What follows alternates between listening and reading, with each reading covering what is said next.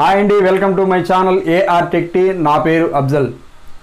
So ఈరోజు ఈ వీడియోలో నేను చెప్పబోయే ఒక టాపిక్, ఇంట్రెస్టింగ్ టాపిక్ ఏంటంటే డబ్బులకు సంబంధించిన టాపిక్ నేను చెప్పబోతున్నాను.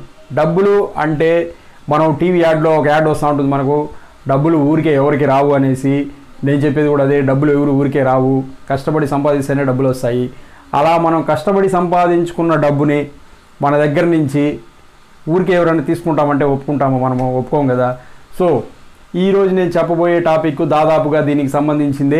అది ఏంటి అన్నది మీకు తెలియాలంటే మీరు నా ఈ వీడియో ఎండ్ వరకు చూడండి, మీకు ఖచ్చితంగా నచ్చుతుంది ఈ టాపిక్. అలాగే మీరు నా ఛానల్ కనుక సబ్స్క్రైబ్ చేసుకోకుండా ఉంటే దయచేసి నా ఛానల్ని సబ్స్క్రైబ్ చేసుకోండి. ఎందుకంటే మీరు ఇచ్చే ప్రోత్సాహంతోనే నేను మంచి మంచి వీడియోలు ఇంకా చేయగలను. అందుకనేసి నాకు ప్రోత్సాహాన్ని ఇవ్వాలంటే మీరు నా ఛానల్ని సబ్స్క్రైబ్ చేసుకోండి, అలాగే పక్కన బెల్ ఐకాన్ని ప్రెస్ చేసుకోండి. సో ఇంకా వీడియోలోకి వస్తే ఈరోజు నేను చెప్పబోయే టాపిక్ దేని గురించి అంటే మనీ, డబ్బులకు సంబంధించింది. ఈ డబ్బులు అనేది ఏంటంటే మనకు తెలుసు, ఈ మధ్యకాలం ఈ జనరేషన్లో ఇప్పుడు స్మార్ట్ యుగం అనమాట. అంతా స్మార్ట్ ఫోన్స్ ద్వారానే జరుగుతోంది. ఇప్పుడంతా ఎప్పుడైతే స్మార్ట్ ఫోన్ల వినియోగం ఎక్కువ పెరిగిందో అప్పటి నుంచి మనకు ఈ డబ్బులు ట్రాన్సాక్షన్ అన్నది కూడా ఈ విధంగా ఓన్లీ ఫోన్స్ ద్వారానే చేసుకోవడం మొదలయ్యింది. అంతా డిజిటలైజేషన్ అయిపోయిందనమాట. డిజిటల్ మనీ అనేసి జేబులో డబ్బులు ఏం పెట్టుకోని అవసరం లేదు. ఇప్పుడు ఆ ఏటీఎం డెబిట్ కార్డులతో కూడా అవసరం లేదు. డైరెక్ట్గా మనం ఫోన్లో ఒక చిన్న యాప్ డౌన్లోడ్ చేసుకున్నామా, వాటి ద్వారా మనం ఏ వస్తువునన్నా కొనుగోలు చేసుకోవచ్చు. ఇంట్లో కూర్చొని ఆన్లైన్లో చేసుకోవచ్చు, లేదా నేరుగా షాపులకు వెళ్ళి కొనుక్కోవచ్చు, లేదా మనం ఏదైనా ఈఎంఐలు కట్టాలన్నా కట్టుకోవచ్చు, మన ఫ్రెండ్స్కి అమౌంట్ పంపించాలన్నా పంపించుకోవచ్చు. సో ఈ ఆన్లైన్లో మనం ఏదైనా వస్తువులు కొనాలన్నా, లేకపోతే మనకి ఎవరైనా మనం ఎవరికన్నా అమౌంట్ పంపించాలన్నా, లేదా మనకి ఎవరైనా అమౌంట్ పంపించాలన్నా మనం యూజ్ చేసే ఒక మెయిన్ యాప్ ఏదంటే ఫోన్పే యాప్. మనందరికి ఐడియా ఉంటుంది. ఫోన్పే యాప్ అన్నది ఇప్పుడు దాదాపుగా అందరి దగ్గర స్మార్ట్ ఫోన్స్ ఉన్నాయి. ఆ స్మార్ట్ ఫోన్స్లో ఈ ఫోన్పే యాప్ అన్నది ఖచ్చితంగా ఉంది. సో ఈ ఫోన్పే యాప్ ద్వారా మనము అమౌంట్ పంపించాలన్నా, లేదా మనం ఏదైనా కొనుక్కోవాలన్నా, లేదా మనకు డబ్బులు పంపించాలన్నా దీన్నే దాదాపు చాలామంది యూజ్ చేస్తూ ఉన్నారు.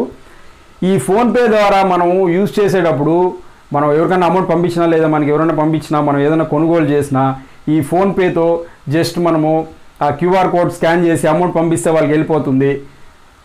ఆ విధంగా చేసినప్పుడు మన అకౌంట్లో నుంచి అమౌంట్ కట్ అయ్యి మనం ఎవరికైతే పంపించామో వాళ్ళకి డబ్బులు వెళ్లకుండా అది మధ్యలోనే ఒక్కొక్కసారి ఇరుక్కుపోతుంది, అంటే స్టక్ అయిపోతుంది.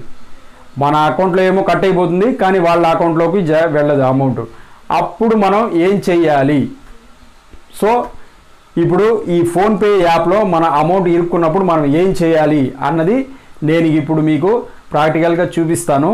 అది ఎలా అంటే నాకు కూడా ఇంతకుముందు చాలాసార్లు జరిగింది. మొన్న రీసెంట్గా 2 days బ్యాక్ కూడా జరిగింది. ఒక పెట్రోల్ బంక్లోకి వెళ్ళి పెట్రోల్ పట్టించుకున్నా. నేను అమౌంట్ అక్కడ క్యూఆర్ కోడ్లో స్కాన్ చేసి అమౌంట్ పంపించడం జరిగింది. ఆ అమౌంట్ వాళ్ళకి వెళ్ళలేదు. తర్వాత మళ్ళీ నేను నా జేబులో నుంచి డబ్బు తీసి వాళ్ళకి ఇచ్చేసి వచ్చాను. వచ్చిన తర్వాత నాకు ఒక 2 hours అమౌంట్ రిటర్న్ అయింది. ఇంతకుముందు జరిగినట్టు అయితే ఆ విధంగా అమౌంట్ రిటర్న్ కూడా అవ్వలేదు. ఒక క్రెడిట్ కార్డ్ బిల్ పే చేసేటప్పుడు 3500 రూపీస్ వాళ్ళకి పంపించి అది బ్యాంక్లోనూ పోయి క్రెడిట్ అవ్వలేదు, నాకు రిటర్న్ రాలేదు. అప్పుడు నేను ఫోన్పే వాళ్ళతో ఎలా కాంటాక్ట్ అయ్యాను, ఎట్లా చేసి ఆ అమౌంట్ మళ్ళీ రిటర్న్ తీసుకున్నాను అన్నది నేను మీకు ఇప్పుడు ప్రాక్టికల్గా ఇందులో చూపిస్తాను. ఎందుకంటే అవన్నీ నేను ఆల్రెడీ రికార్డ్ చేసి పెట్టాను వాటిని అన్నింటినీ.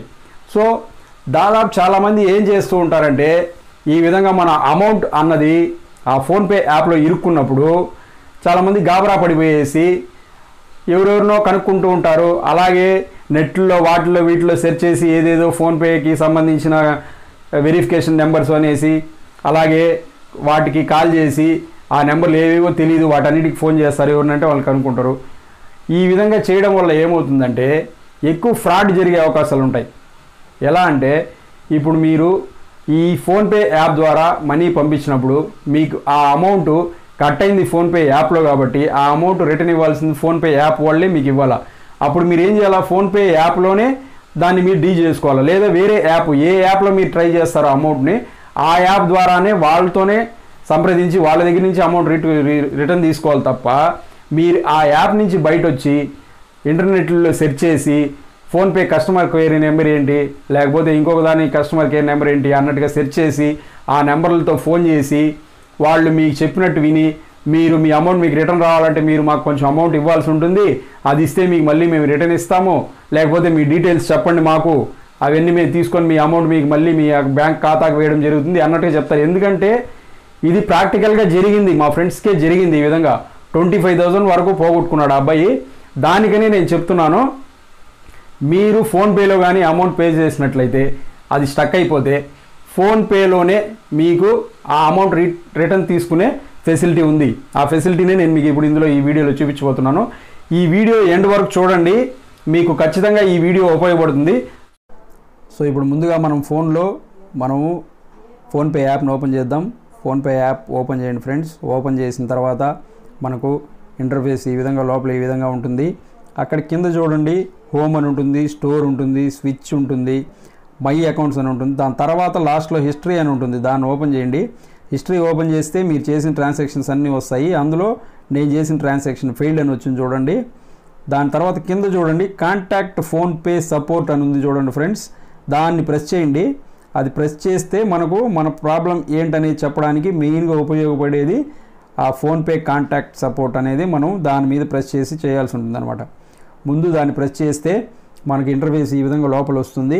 అక్కడ వాళ్ళు ఒకవేళ మన ప్రాబ్లం మనం చెప్పాలి అనుకుంటే టైప్ చేసి మనం చెప్పాల్సి ఉంటుంది. వాళ్ళు నాకు ఆల్రెడీ నా ప్రాబ్లం వాళ్ళకి వెళ్ళింది, వాళ్ళే నాకు రిటర్న్ మెసేజ్ పెట్టేశారు ఆల్రెడీ. నేను దాన్ని ఓపెన్ చేస్తూనే మీ యొక్క ప్రాబ్లం మాకు తెలుసు, మీ అమౌంట్ కట్ అయింది, మీకు రిటర్న్ అయిపోతుంది 2 అవర్స్లో అనేసి వాళ్ళే నాకు ముందుగానే మెసేజ్ పెట్టేశారనమాట. సో 2 అవర్స్లో నా అమౌంట్ రిటర్న్ అయిపోతుంది. ఒక్కొక్కసారి ఈ విధంగా జరుగుతుంది, కొన్నిసార్లు ఈ విధంగా వాళ్ళు మనకు మెసేజ్ అనేది ఇవ్వరు. అటువంటప్పుడు మనం ఏం చేయాలంటే ఆ ఫోన్పే సపోర్ట్ కాంటాక్ట్ సపోర్ట్ అన్నది ఉంది కదా, దాని మీద ప్రెస్ చేసి మన ప్రాబ్లమ్ని వాళ్ళకి చెప్పడానికి అక్కడ మనకు ఆప్షన్ ఉంటుందన్నమాట. మన ప్రాబ్లం టైప్ చేసి అంటే మనకు అమౌంట్ ఎంత కట్ అయింది, ఎక్కడ కట్ అయింది, ఎలా జరిగింది అనేది మన ప్రాబ్లం అక్కడ సపోర్ట్ వాళ్ళకి ప్రింట్ మనం పంపించాలంటుందన్నమాట టైప్ చేసి.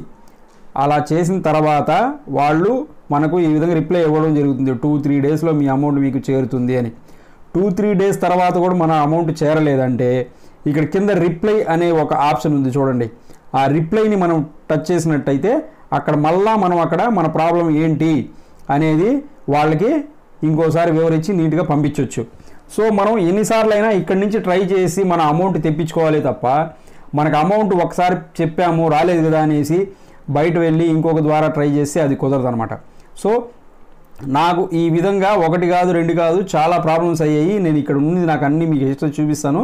సో ఈ ప్రాబ్లానికి సంబంధించింది అయితే వాళ్ళు టైం ముందే చెప్పారు 2 అవర్స్లో మీ అమౌంట్ రిటర్న్ అవుతుందని. నాకు 2 అవర్స్లో అమౌంట్ రిటర్న్ అయిపోయింది.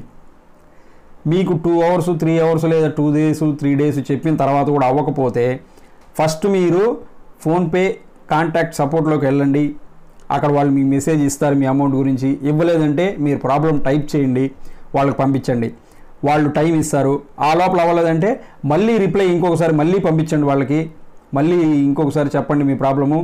మళ్ళీ వాళ్ళు ఖచ్చితంగా 1 or 2 టైమ్స్ మీరు ట్రై చేస్తే మీ అమౌంట్ మీకు రావాలి కాబట్టి మీరు ఓపికగా చేయండి, మీ అమౌంట్ అయితే మీకు వచ్చేస్తుంది. ఇదా కాకుండా వేరే రకంగా పోవాలనుకుంటే మాత్రం కొంచెం ఎక్కువ ప్రాబ్లం అవుతుంది, రాకపోవచ్చు కూడా. సో అందుకనేసి ఇక్కడ చూడండి నాకు జరిగిన ట్రాన్సాక్షన్స్లో ఎన్ని ఫెయిల్డ్ ఉన్నాయో ఇందులో కొన్ని అమౌంట్ రానట్టువి కూడా ఉన్నాయి. అంటే తర్వాత లేటుగా వచ్చింది, రాకుండా అంటే అస్సలు రాకుండా ఉండిపోలేదు, వచ్చాయన్నమాట అమౌంట్ అయితే. సో నేను మీకు చూపించడానికి ఇవన్నీ ఓపెన్ చేస్తున్నాను. ఇక్కడ నాకు ఒక క్రెడిట్ కార్డు బిల్లు కూడా అదే విధంగా జరిగింది. దానికైతే వాళ్ళు చెప్పిన టైము 1 వీక్ అన్నారు. ఆ 1 వీక్ చెప్పిన తర్వాత కూడా నాకు అమౌంట్ రాకపోయేసరికి నేను వాళ్ళని డైరెక్ట్గానే మెసేజ్ పెట్టి అసలు మీ మీద నేను కన్జ్యూమర్ ఫోరంలో కంప్లైంట్ ఇస్తాను అని చెప్పి కూడా వాళ్ళకి మెసేజ్ పెట్టడం జరిగింది. అప్పుడు కూడా వాళ్ళు రిప్లై ఒకటే ఇచ్చారు, సార్ దయచేసి మేము చెప్పేది వినండి, మీ అమౌంట్ మేము పంపించేసాము, మీ బ్యాంకు సర్వర్ పనిచేయడం లేదు, అందుకే మీకు చేరలేకపోతుంది అన్నారు. అంటే వాళ్ళు చెప్పిన దాంట్లో కూడా నిజం ఉంటుంది. ఎక్కువ సార్లు ఈ విధంగా ప్రాబ్లం జరగడానికి కారణం ఏమవుతుందంటే మన బ్యాంక్ సర్వర్లు సరిగ్గా పనిచేయకపోవడం లేదా నెట్వర్క్ సరిగ్గా పనిచేయకపోవడం వల్ల ఇటువంటి ప్రాబ్లమ్స్ జరుగుతుంటాయి. సో అందుకని ఫ్రెండ్స్ నేనేం చెప్తానంటే ఈ కాంటాక్ట్ ఫోన్పే సపోర్ట్ అన్నది మీకు లాస్ట్ వరకు ఉపయోగపడుతుంది. సో దాని నుంచే మీరు మీ ప్రాబ్లం చెప్పండి. మీరు ఎన్నిసార్లు మీ ప్రాబ్లం చెప్తే అంత తొందరగా మీ ప్రాబ్లం అనేది తీరుతుంది. ఇది కాకుండా వేరే రకంగా పోతే మాత్రం అవ్వకపోవచ్చు. సో ఫోన్పేలో మీ అమౌంట్ ఇరుక్కున్నప్పుడు ఏం చేయాలనేది ఇది ఒక సులువైన మార్గం ఫ్రెండ్స్. చూడండి, ఇవన్నీ నేను ఫోన్పే వాళ్ళతో చేసిన ఈ కాంటాక్ట్సే అనమాట. అంటే నాకు ఎన్నిసార్లు ప్రాబ్లమ్స్ జరిగాయి చూడండి. ఇన్నిసార్లు వాళ్ళు చెప్పిన ప్రకారం నాకు అమౌంట్ ఇచ్చారు.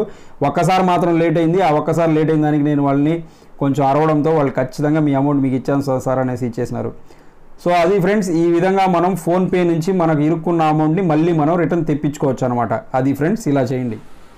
సో అది ఫ్రెండ్స్, చూశారు కదా, ఫోన్పేలో ఒకవేళ మీ అమౌంట్ పొరపాటుగా అందులో మీ అమౌంట్ కట్ అయిపోయేసి ఇరుక్కునేసిందంటే దాన్ని ఏ విధంగా మీరు వెనక్కి తీసుకోవచ్చు అన్నది మీకు ప్రాక్టికల్గా నేను ఈ వీడియోలో చూపించాను. ఈ వీడియో మీకు ఉపయోగపడుతుంది అనుకుంటున్నాను. మీకు ఏదైనా డౌట్స్ ఉంటే కమెంట్ సెక్షన్లో కమెంట్ చేయండి, నేను సమాధానాలు ఇస్తాను. నాది కొత్త ఛానల్, మీ యొక్క సహకారం ఉంటే ఈ ఛానల్ ఇంకా పెద్దదవుతుంది. మీకోసం మంచి వీడియోస్ నేను చేస్తాను.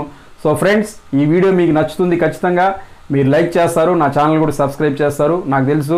ఎందుకంటే మీరు మంచివారు కాబట్టి, మంచిని ఎప్పుడు మీరు ప్రోత్సహిస్తారు కాబట్టి నాకు తెలుసు. సో ఈ వీడియో ఇంతటితో ముగిస్తున్నాను ఫ్రెండ్స్. నెక్స్ట్ ఇంకో మంచి వీడియోలో మీ ముందుకు వస్తాను. అప్పటి వరకు బాయ్ ఫ్రెండ్స్, థ్యాంక్ యూ.